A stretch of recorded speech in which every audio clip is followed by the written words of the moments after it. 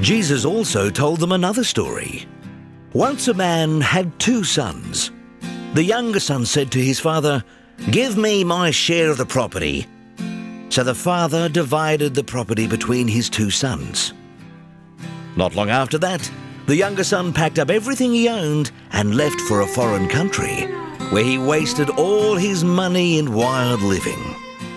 He had spent everything when a bad famine spread through that whole land. Soon, he had nothing to eat.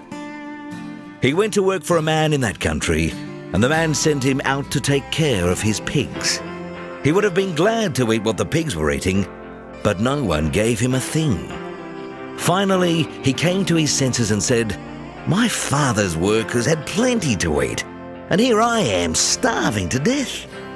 I'll go to my father and say to him, 'Father, I have sinned against God in heaven and against you. I'm no longer good enough to be called your son. Treat me like one of your workers.'" The younger son got up and started back to his father. But when he was still a long way off, his father saw him and felt sorry for him. He ran to his son and hugged and kissed him. The son said, "Father, I've sinned against God in heaven and against you. I'm no longer good enough to be called your son." But his father said to his servants, "Hurry and bring the best clothes and put them on him. Give him a ring for his finger and sandals for his feet. Get the best calf and prepare it so we can eat and celebrate.